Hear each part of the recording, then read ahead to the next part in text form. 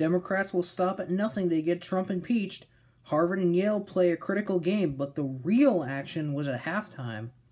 Democrats don't know what a debate is or what qualifications are. U.S. politics have gone to crap, and Israel may be right behind them. All this coming up. Remember when the Russia incident went down? Well, now Democrats think the Ukraine is getting involved in our election process. Democrats are trying to impeach Trump for engaging in a quid pro quo by stopping military support in order to make Joe Biden look bad, as if he doesn't do it to himself already. Not by exposing Joe Biden, but his son. EU Ambassador Gordon Sondland is the only testifier, and here's what he said. So this is in respect to Trump's attorney. Giuliani's requests were quid pro quo for arranging a White House visit for President Zelensky. Mr. Giuliani demanded the Ukraine make a public statement announcing investigation of the 2016 election DNC server and Burisma. Mr. Giuliani was expressing the desires of the President of the United States, and we knew these investigations were important to the President. So we have the Ukraine potentially meddling in our election process. But the left is too busy focusing on one of the best presidents with the worst mouths. Now I get to talk about this mess. Harvard and Yale were playing a football game with Yale playing for a conference title. And at halftime, protesters sat at the 50-yard line, and after an hour of delaying the game, 50 of the 150 were arrested. Why the protest? Climate change, of course. Remember, these are the same people who literally taped themselves to government buildings in New York and Washington. I will now go ahead and debunk this issue and show what non-issue this is. So, in a study by currentresults.com, we have data since 1880, and it shows that the temperature of the global climate has only changed by 1.41 degrees Fahrenheit. Over 140 years, that is 0.01 degrees per year.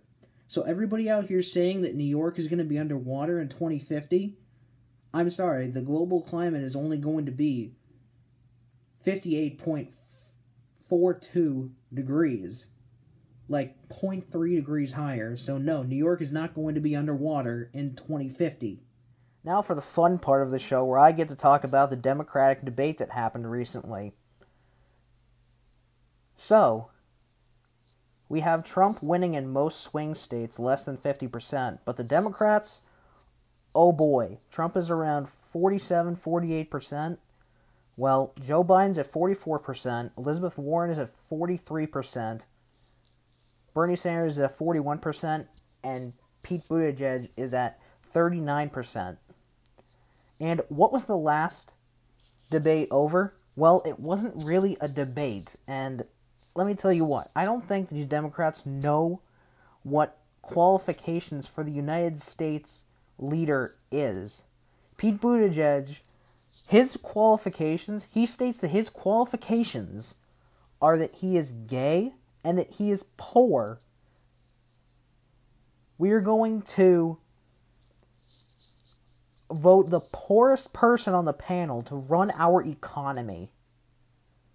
Okay? Elizabeth Warren and Kamala Harris, their qualifications, I guess, are that they're women, and Kamala Harris is black. That is they have literally stated that. That is one of their qualifications. I don't believe this. I really don't. Not to mention that Elizabeth Warren has stolen pretty much everything that she has in ideology from Bernie Sanders, who found out that he can't pay his employees $15 an hour without cutting their hours. And I cannot wait until the next debate comes, and I'm not going to lie, the people who were facilitating the debate weren't much better. MSNBC actually, was facilitating the debate, and Andrew Yang went on CNN, and said, we would rather have you guys facilitating the debate than MSNBC. Do you know what that means? If CNN isn't the worst at facilitating something, it blows my mind. I know this is a Democratic debate. I know CNN is left, but really, there was no debating to be had. They were pretty much holding hands and singing Kumbaya, if I may quote Ben Shapiro. I mean, what do they have in common? They like bashing Trump. Is that really the only thing they have in common, other than they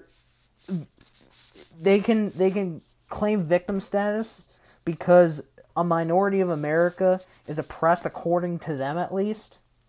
Institutional racism does not exist. I'm going to quote Shapiro again and say, show me where it is so I can fight it with you.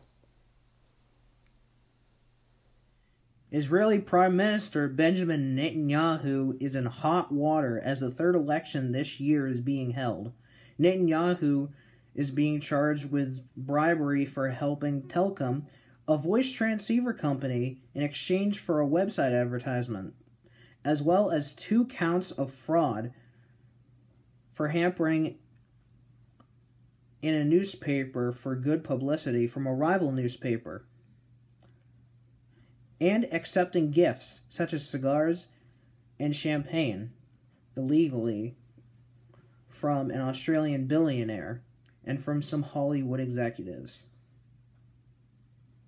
That's all the news that I have for today, but until next time, happy Thanksgiving to all of you.